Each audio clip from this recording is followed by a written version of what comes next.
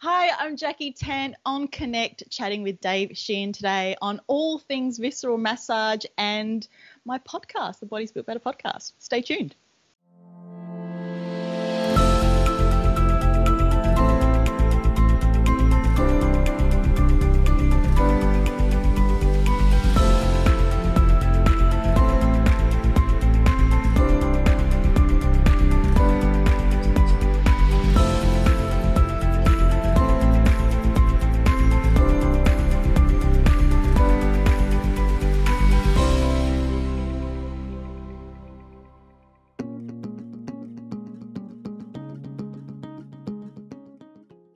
For this presentation, I'm going to talk to you about a condition known as Osgood-Schlatter disease.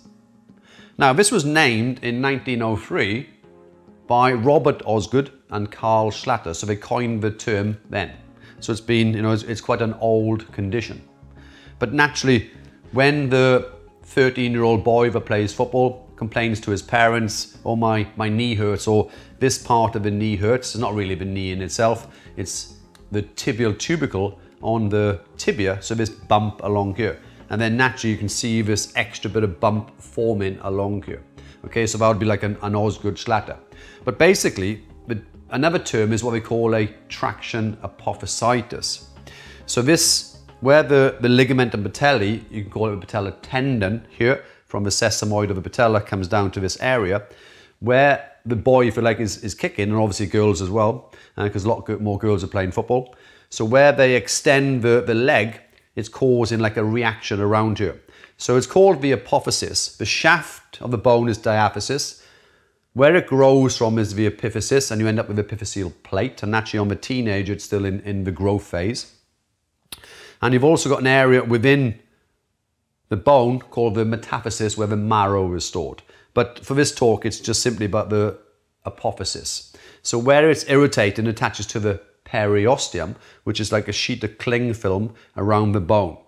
And then within the periosteum, you naturally have like a blood supply. But you've also got bone forming cells where you have these bone, we call it the osteoblasts, where they lay down new bone to this sort of area. So if you irritate the bone enough, then it's going to send new bone cells to that area. In extreme, it can actually affect the way the growth plate grows on the lateral of the femoral condyle. And if they suspect that, then they typically put the teenager in like a full plaster Paris to stop activity from that sort of area. So it's normally on the teenager, yeah, where it forms around here. They end up like with a bump. They can do treatment for, where they use like a strap around in this area. But sometimes what the parent might not realize is that, the teenager is not just playing football maybe on a Tuesday evening and maybe the odd Saturday game. As soon as they go to school, they're kicking a football on a hard surface with hard trainers or hard shoes, yeah, that sort of thing. Break time, they are kicking a ball. Lunchtime, etc., etc. So it's constant. So sometimes it's not so much educating the child about the condition. It's sometimes you almost have to educate the parents about trying, because in extreme, they could be put in a plaster Paris. By the time that teenager is grown past that phase, as they hit in like 17, 18, 19, etc., then obviously the growth plates have fully formed, then the chances of having it is quite slim.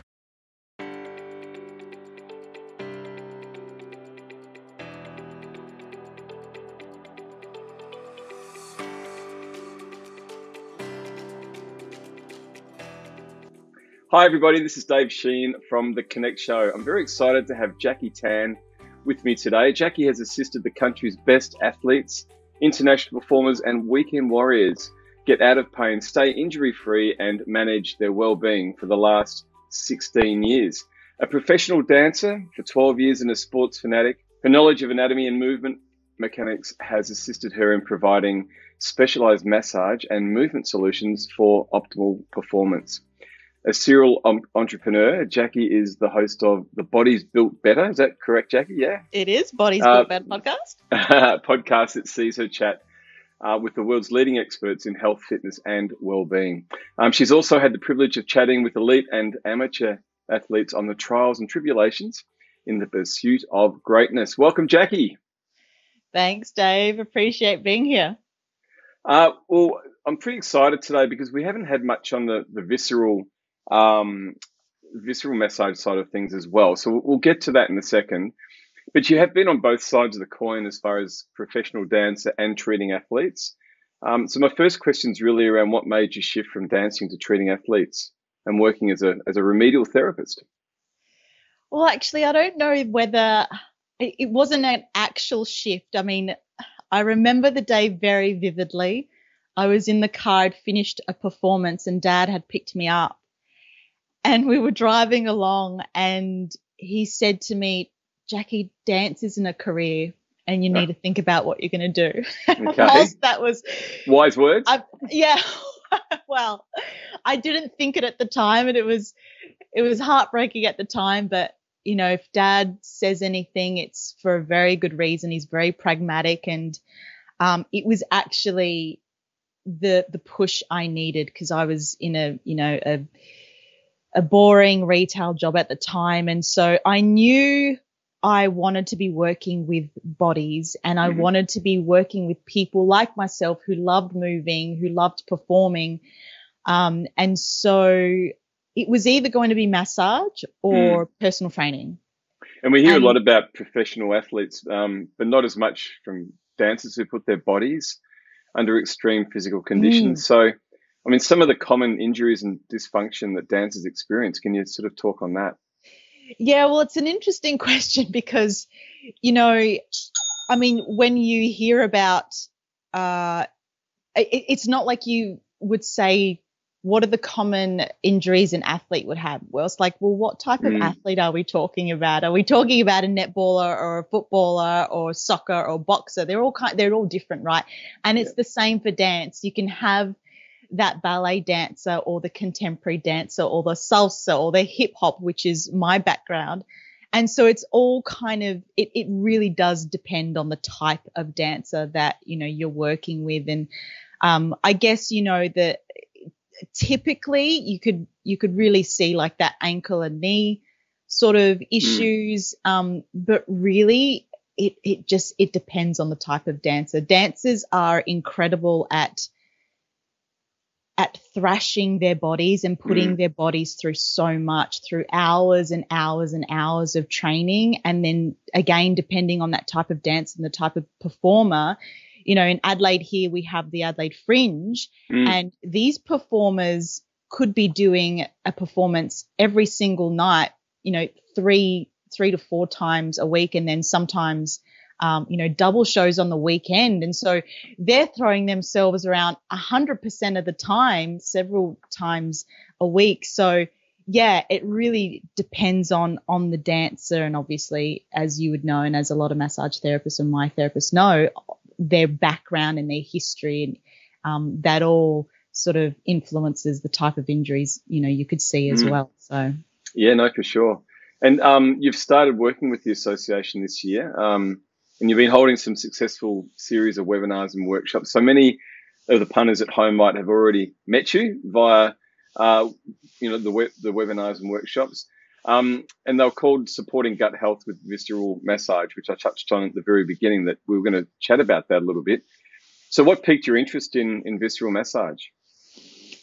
Well, it was actually my own injury. So I had a chronic hip injury. I had this for 18 months.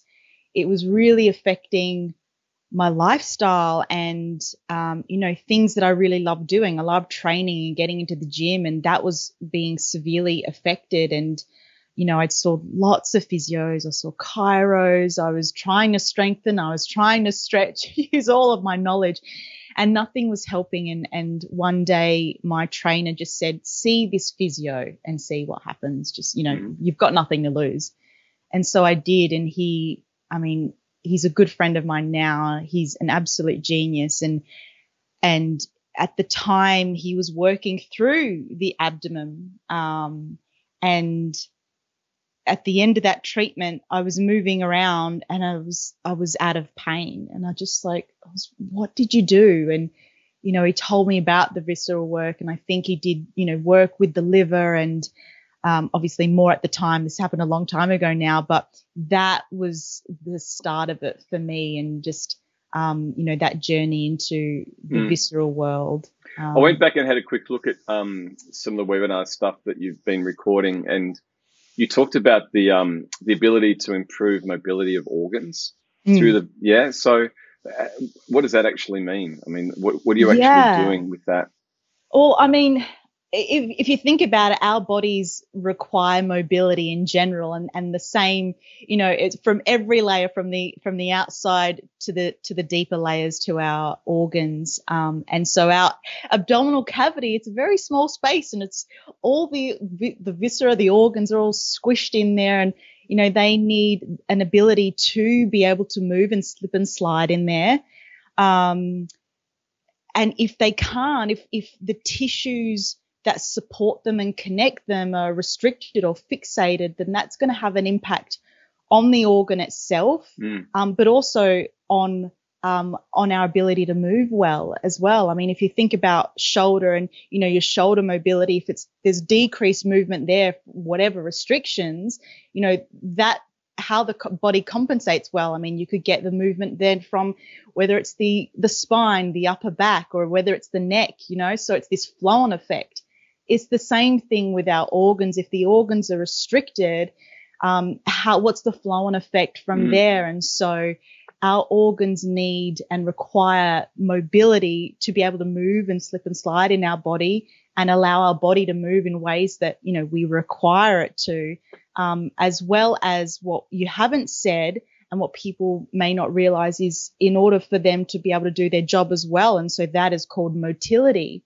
So the motility is the ability for the organ itself to function, to contract and relax. So you may have heard of peristalsis, the intestines moving waist along. That's motility. And so, when we have a loss of mobility or we're restricted, it can also impact the motility. And that's when, people may experience whether it's constipation or bloating or gut pain. So it goes very deep. And so it's very important that we keep our organs mobile just as we do our joints.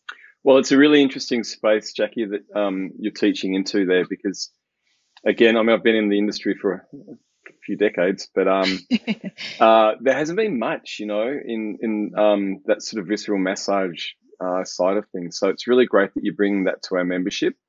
It's fantastic. And the other thing that you're doing is in the self-care space as well, with stretching. So stretching techniques for clients as well as the therapist. Yeah, well, the webinar that I was asked to do, at first we thought, I'm such a huge stretching advocate, and anytime I can talk about stretching, I'll jump at the chance.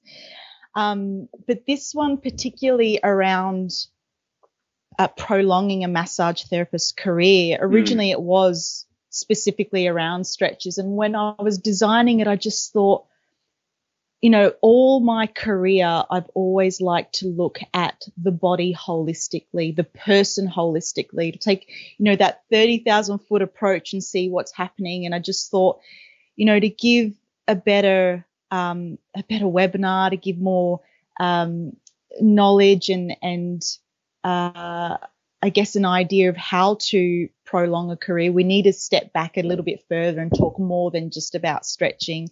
So whilst stretching is so important for people, I think in general, I think it's important to note that movement in general is really important for the massage therapist, and getting the headspace right and the mindset around why we do what we do, and, our own goals, and that's really important. And then on the other end, that whilst we look at the physical and the, everything that happens within a treatment room, everything that happens outside the treatment room is also really important, and, the rest and recovery. And I'm certainly one to put up my hand, and after doing the webinars, you could definitely get a sense that this is common for massage therapists, that we are really good at preaching self-care and recovery and looking after oneself, but we need a lesson in it in how to do it and look after ourselves as well. So that webinar really turned into that,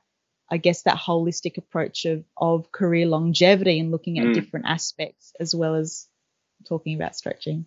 Absolutely. And we can segue into your podcast there, I think, because Bodies Built Better is the podcast. And no doubt there's some of the issues that you'd be discussing through that podcast, yeah?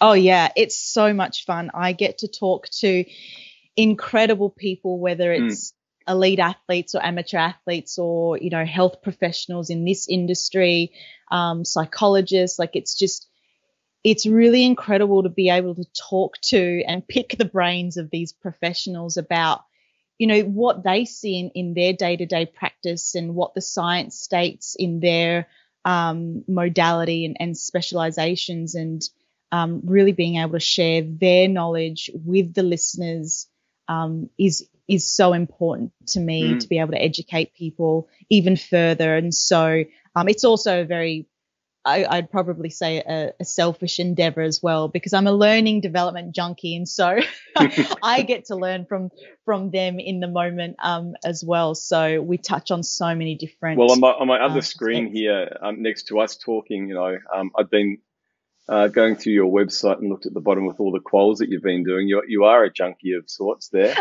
Yeah, and that's not even which is great. Extensive list. Yeah. Well, it's so important. People who sit back and go, "Oh, I've done this and that's it." You need to continue to learn, right? And and that just kind of keeps building on your foundations. So that's a really great thing. Hey, just getting back to the podcast. So JackieTann.com is your website. Now, the podcast, I'm assuming you would get through some sort of app stores and that sort of thing, or how do you find that?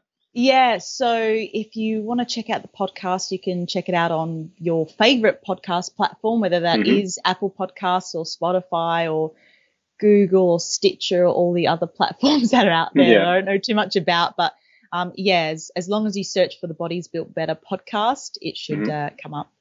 Great.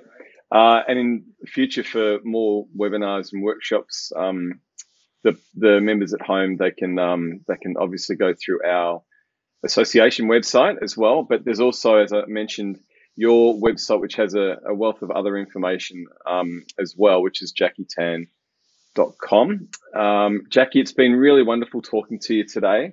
We'd love to get you back, I think, on Connect and just see how things are going a little further down the track.